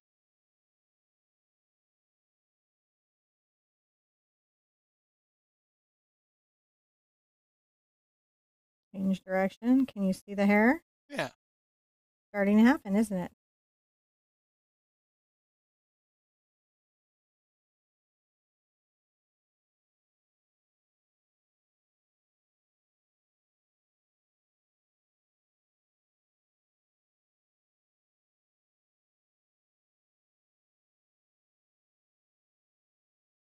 Find the little highlights in the hair. Find the little highlights in the hair. There. Let's put a little reflection. Ah, isn't it pretty?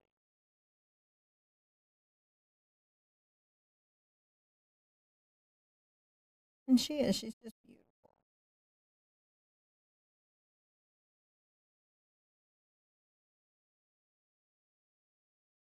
There we go. Hair out of nowhere. Just appears. It does. Just appears. Just appears. Now, once I have it to that stage, I bet you can guess what's next. The flowers? No, we're going to take a little yellow ochre. Oh, for the hair highlight. We're going to put it over by our fluid paint. That's easier. Right. We may even grab just a bit of the pure ochre and go ahead and, put it a couple places. Not too much.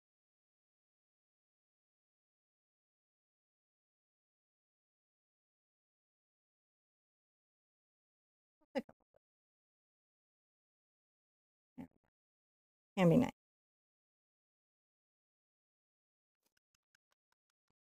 to just give us some depth and some thought that we can put in. Now I'm going to take the yellow ochre, and the white, fluid white. Get my vision enhancers on. And start talking about the details.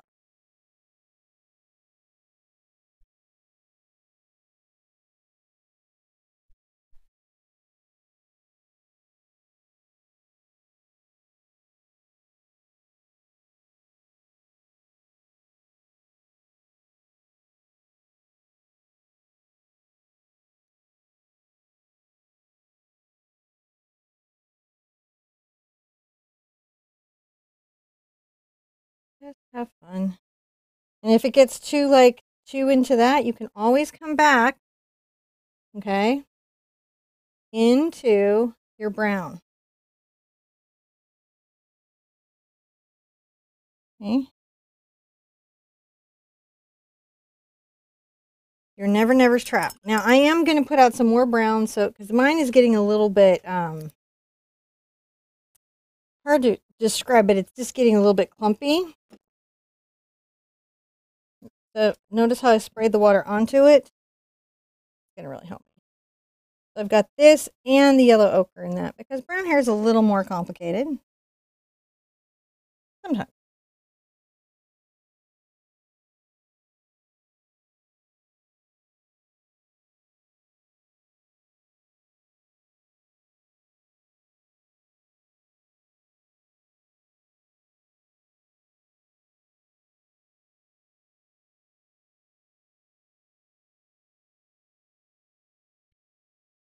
I always think it's fun to finish off the hair with long little tendrils.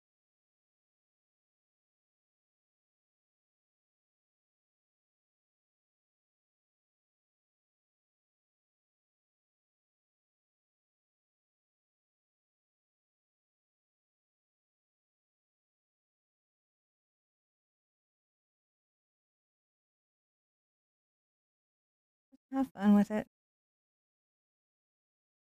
Sipping my coffee. Are you sipping your coffee? I am.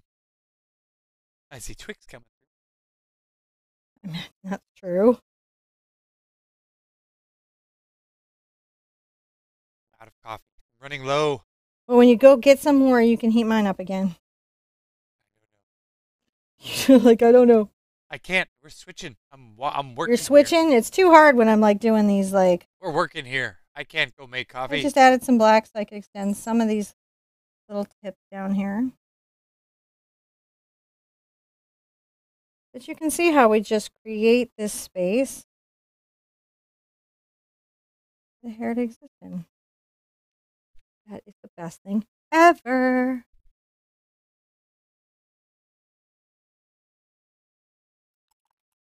Now, yellow ochre.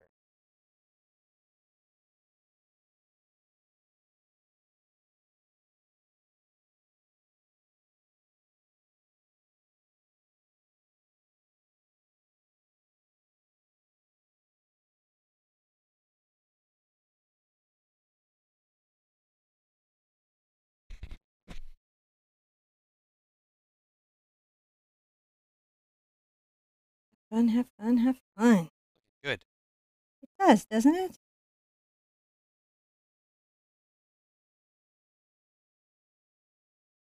Those highlights really make a big difference, just making that pop right off. Yeah, it just tells us a little bit about the movement. It just tells us a little bit what's happening. I might switch back into my 2 and I might grab a little bit of my not wet burnt sienna.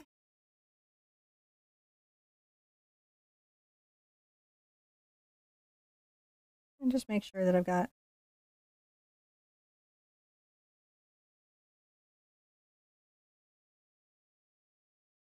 enough highlight on my curl.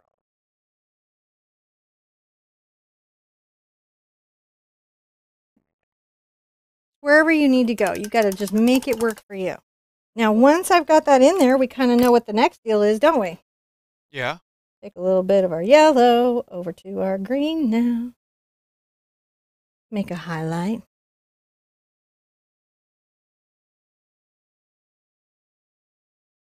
Because it's fun. Who doesn't love a highlight? And she definitely needs what? Daisies. Up in her hair? Oh, yeah. Well, because if that's what they're doing is making daisy hairbands, you gotta have daisy hairbands. Yeah, I mean, like, that is, like, so what you'd have to do if you were talking about, like, being in a field of them, right? Mm-hmm.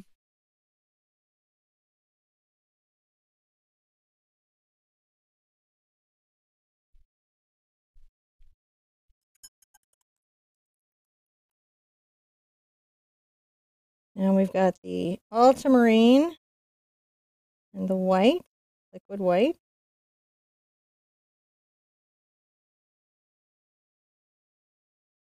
The dark petals. So that the white petals will pop. My fluid paint's getting a little gummy, so what I may do is put a little more out.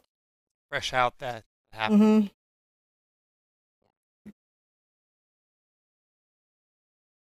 Because my studio is hot, hot, hot today, weirdly, considering it's cold, cold, cold outside. I think it's because the heater's on and you're in a nice little trapped, warm container. Yeah, I think that was something to rethink for later. Well, there's an oven quality to what's happening to me. I think that when the air conditioner is on, it's nice in there. But when the heater's on, it's a little oven. Yeah, I feel oven. So we probably need to make sure that heat is not on when I'm filming. Yeah. Yeah, maybe. Because you're in a nice easy bake oven. I feel like I am. I feel like I'm in an easy bake. Now I'm going to let that dry for a second. And while I let that dry, I'm going to get my bigger of my brights, my number 8. And I'm going to have some fun. So first, let's take a little of our zincs. A little bit. And I'm going to just make sure that this is coming down a little bit further. You see how I'm scumbling this down? Hold on, where are you at? Right here. Oh. I'm going to just scumble this down just a little bit further. Yeah, just a little bit. And this is, again, just to make sure that we've got a little blend happening. We're going to probably be okay, but we just want that shock there. Shock. Are you shocked? I'm shocked. Shocked we're still here. All right, so I'm going to take a little of my yellow ochre and a little bit of my cad yellow and my green. Okay. And I'm going to build up some of the world. See how I'm going right over where they're running? Go right over. Go right over, man. You can do it. This green is brighter because it's closer. And when greens are closer, they can be brighter, darker, richer.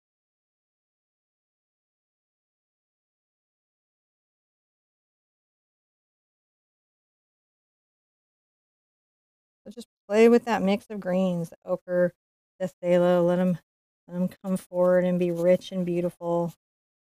And you'll see that this extra layer of green just really helps what's already here pop, doesn't it? Yeah. A little ochre into my green.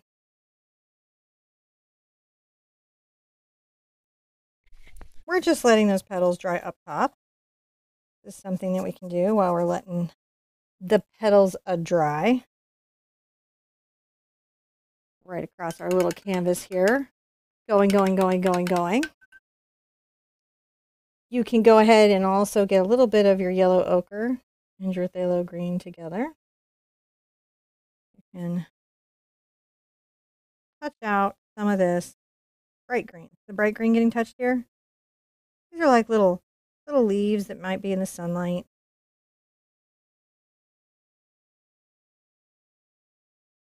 Tap them in. You don't want like see how it's not like an obvious like big pattern. It's just little spots here and there. That's what you want. Little spots here and there. That's what nature gives you, is little spots here and there.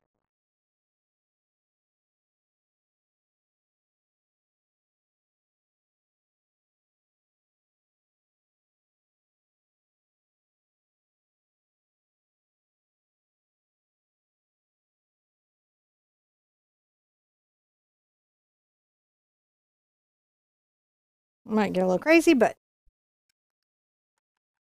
now I'm pretty sure I can go ahead and daisy up my daisies. So the first thing that I could probably do is take my yellow, which is skinning, and grab some fresh version of that.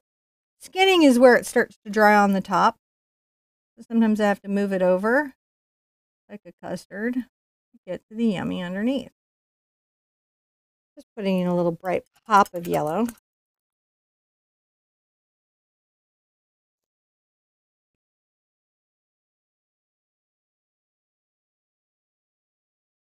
And just enjoy putting your fresh little daisies in. This one, he could be facing down. Now, if you click in the link in the description down below, Yes. you'd be able to find yourself a traceable. A traceable, a griddable. So you can grid it onto your canvas. You can trace it onto your canvas. There is a step-by-step photo reference of it from the study that I did. You can see each stage to try to understand where you're trying to get to. I am all about helping you in any way that I can to get through that painting. Because I know if you keep painting, and I know if you keep trying, you're going to get there. Whatever those art goals are, you're going to be able to get to them. That's the whole reason we're doing Acrylic April. Nothing helps you paint more than painting. You know, there's a lot of techniques out there, but even those techniques, I'll even say to you like this, even the one stroke is a fabulous technique. I know a lot of great one stroke artists. They work at it. They paint every day. It's not just that you see the stroke, do the stroke, and all of a sudden it's roses all over a cabinet. It's you learn the stroke, you practice the stroke, you get confident in the stroke, then you have roses all over the cabinet. Yeah. So there's no magic bullet. Right? But good news is that there's no like magic sauce, because then you get to just paint as you want to. And I just want paint. I'm going to put a little more, I'm going to put some little bits of white here and there. I'll go into my zinc, I think. I'm going to imply that there are some little white flowers in amongst these little daisies that are kind of out of focus and up front. See what I'm saying? Yeah. Because it's a mid-focus. It's out of focus in the background, out of focus in the foreground, in focus where the girls are. That's what we're doing.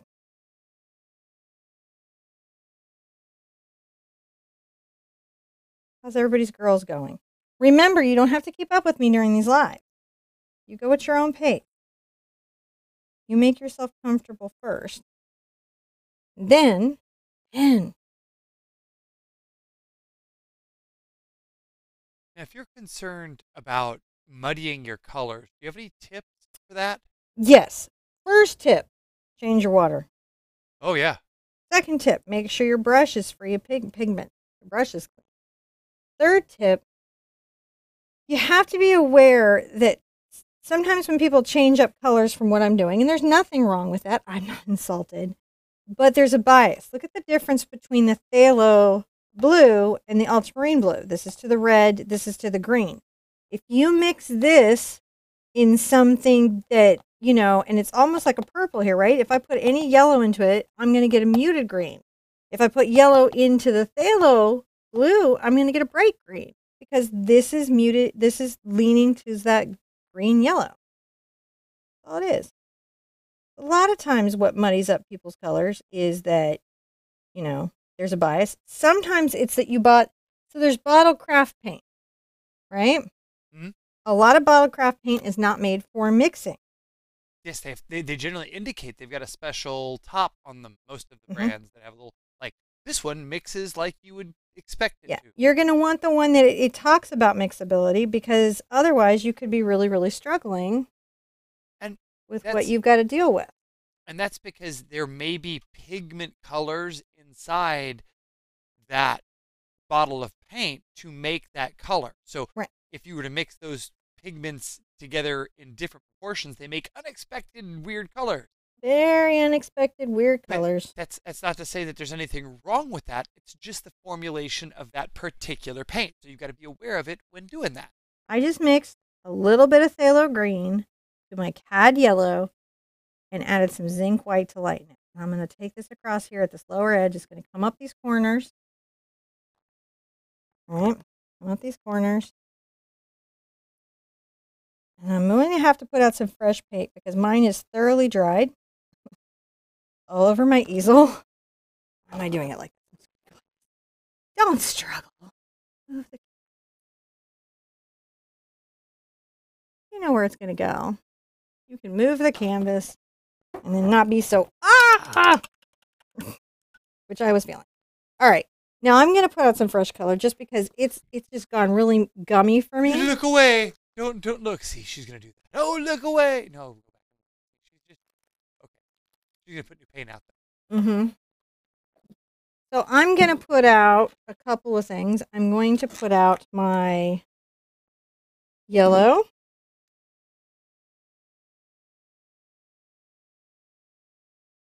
I'm going to put out my ochre. I'm going to put out my green.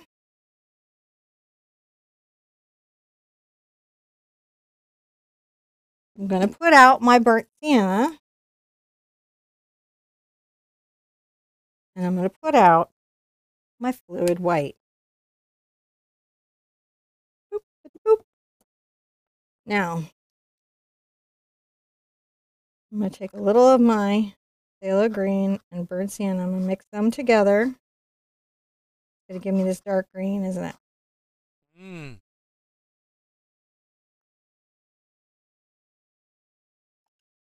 I'm going to get my detail brush.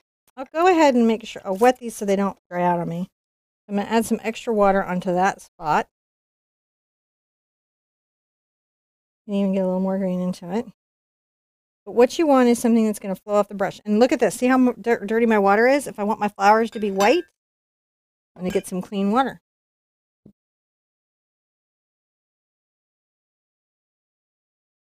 I'm going to make some little stems in this dark green.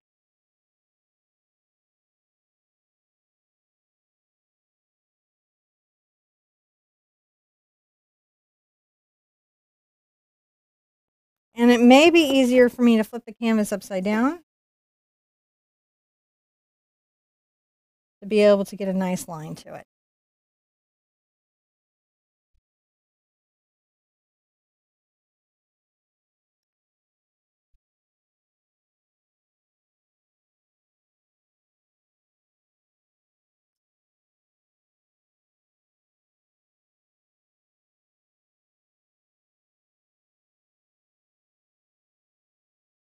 And we can kind of see those, can't we? Little dark stems. And then what I'm going to do is take the same palette knife and I'm going to make another green. Got a lot more yellow in it, which means I'm going to have to put out some more yellow, but I don't mind.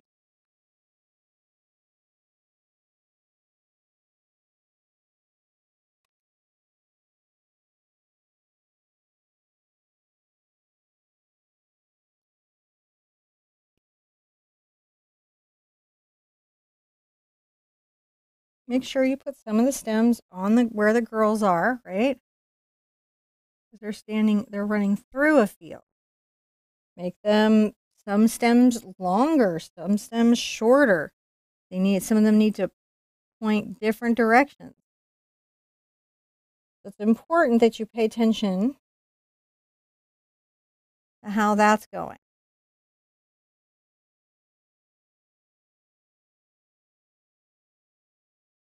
You're using a gray palette paper. Yes. Who is that one by? New Wave. New Wave. Okay. Yeah, this is a new company. And they have a brown, which I really love, that looks like wood. They have a gray, they have a white, they have a peel palette that's designed for standing while you paint. So, like, it holds like that Bob Ross palette, but it's a peel away palette for acrylic artists.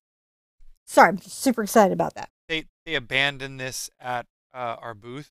Well, not our booth, our paintbrush company booth. And so we we're like, yes, we will use that. But I have a bunch of these. Yeah, All the bunch of palettes you've really seen the last 6 months have been by them. I went to the store and I discovered them. I was like, oh my gosh, I have to have all of these.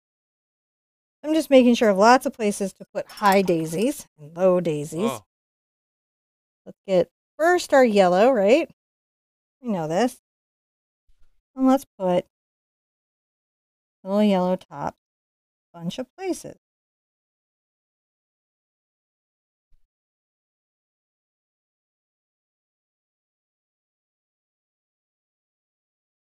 Daisies are friendly little fellows. They like to be loved. They don't want to be picked.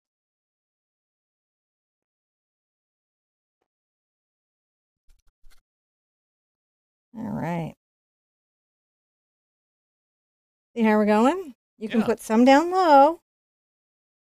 So, know that you can put them lots of places.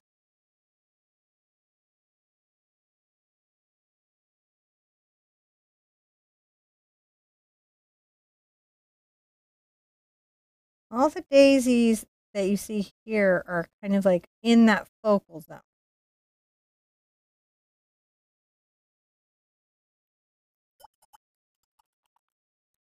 Now, while that is drying, I'm going to go ahead using my fluid white paint.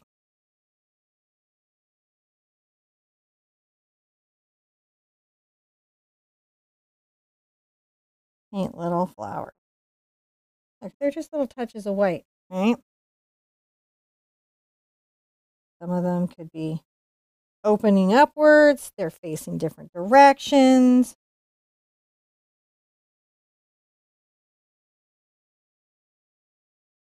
Have fun.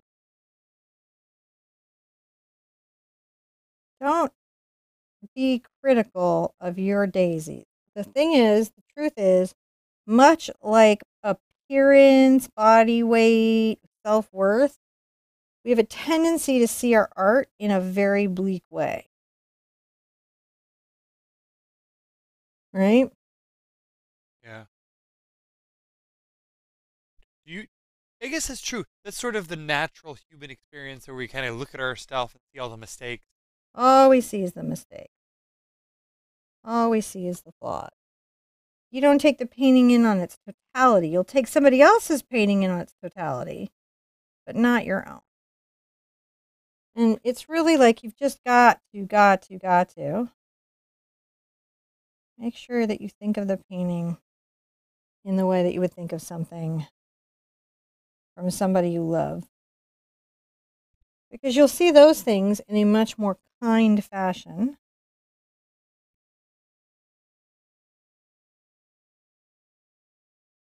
Then you'll see your own painting.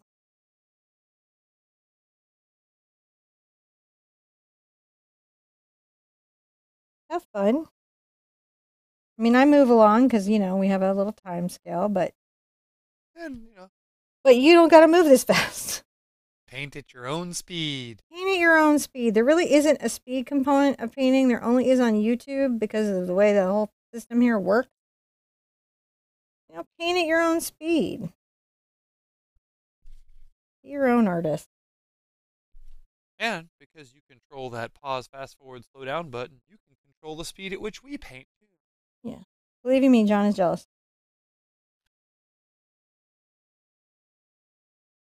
I don't know. I kind of like hanging out here.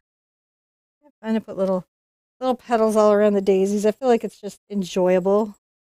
So enjoyable. The way this white pops against that background makes me happy. The way the color palette was. I love this sky. This just really. Yeah. A lot of people commented on loving the sky. It's a lot of fun. It's good to know how. If you like the sky, we've got a little pig sitting on a fence. Very similar deal. Weirdly, that would go with this. It's also daisies. Little pink pig. Every once in a while, somebody finds that terrific lesson and does it. I think is pretty cool.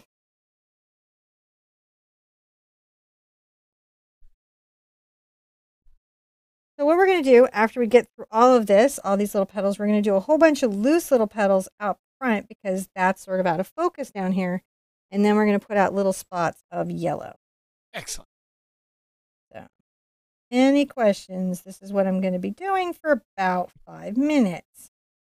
I can take a few. Well, it's coming together actually pretty fast. No, it really does. It comes together much more quickly than you think. Remember, you can also come in and do some focal leaves, okay, with these little marks. These marks are brilliant because they just feel. The leaves can be dark, they can be light. How we do? Little loose leaves out there. Now, while we're at it, you need to have a whole bunch of weird little marks. A whole bunch of weird little marks. What do you mean? I mean, there's a bunch of little flowers up here that are just sort of out of focus. And so how I handled that was I just... Oh, the petals are just glinting and the... Well, they're just, you know, little... Yeah, I know what you mean.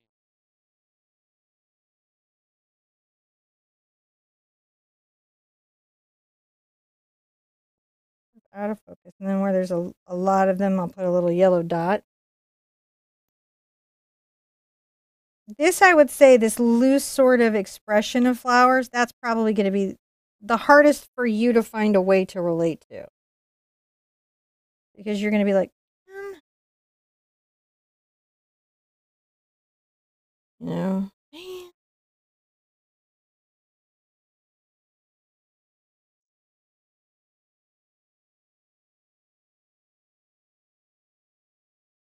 So, here, Trish was asking, why didn't she put the shadows and the daisies in the foreground? Oh, because I wanted them to pop. Ah, so you put shadows in the ones No that are in the real back. rules to art. Just didn't want to be real honest. That was just how you made it want to pop. It's just that's how I chose to get there. But if you wanted them, for goodness sake, go for it. Sometimes it feels like when you're new to painting that there's a hard and set fast rules. And one of the problems is that some teachers will speak very absolutely, so that will enforce that feeling of absolutism in art. And except for studio safety, which is a big deal and should be, you know, paid attention to. You know, we definitely want to keep track of studio safety. Yeah. There isn't a lot of rules in art. There are principles that you can learn. There are schools of thought that you can ascribe to. There's skills and techniques that you can master. We certainly have a school of thought about how we approach that ease of beginner design. But this isn't the only way to go through it. It's not the only way to think about it. A lot of ways to think about it.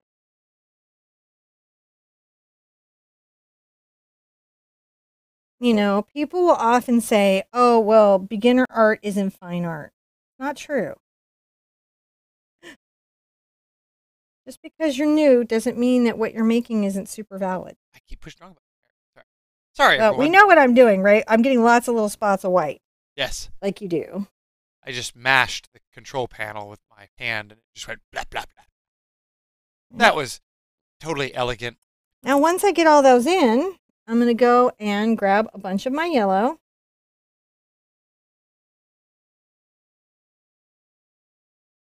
Oh, this is that little touch of sunlight. That's pretty.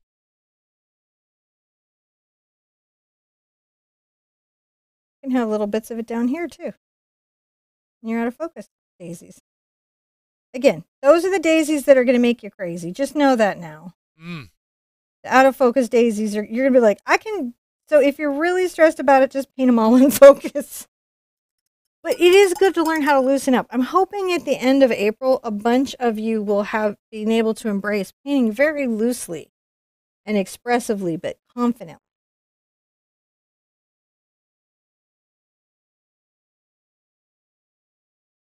That's hard for all of it. It's hard for me to do. Loosen up. It's like saying lighten up.